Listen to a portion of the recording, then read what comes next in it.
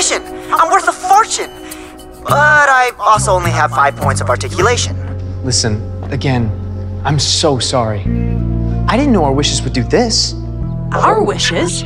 I didn't make a wish. All I did was hold your stupid charm.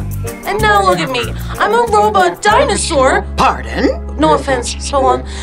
This is your fault. I feel terrible.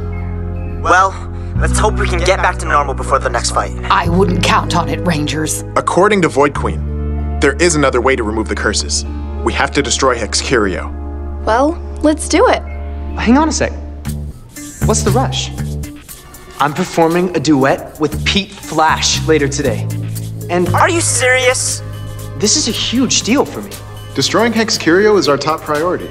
Sure, but if I'm busy fighting, I'll miss my big break. Can't we just wait a little bit until after my duet with Pete Flash? What's Fern gonna tell people if she sees me? My girlfriend is a dinosaur, and I'm fine with that? I don't think so. She might. She's pretty open-minded. Javi, we have to fix this ASAP. I'll think about it. Right now, I have to get ready for my performance. Not cool, bro.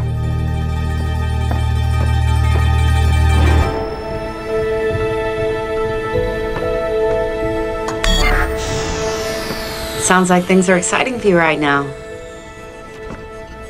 And a bit of a stress fest? Yeah, you could say that. When I first started as an archaeologist, things were tough. I nearly gave the whole thing up. I felt like I was getting nowhere fast. Really? The way Ollie tells it, you've always been at the top of your field. No, I had to earn it.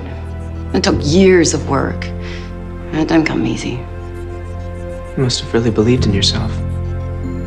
And your friends believe in you too, Javi. Do you really think that a magic trick is the only way you're gonna be a success?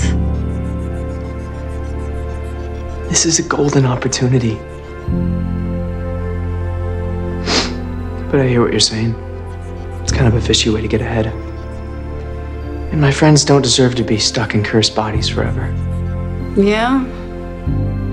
I didn't raise my son to be a plastic action figure.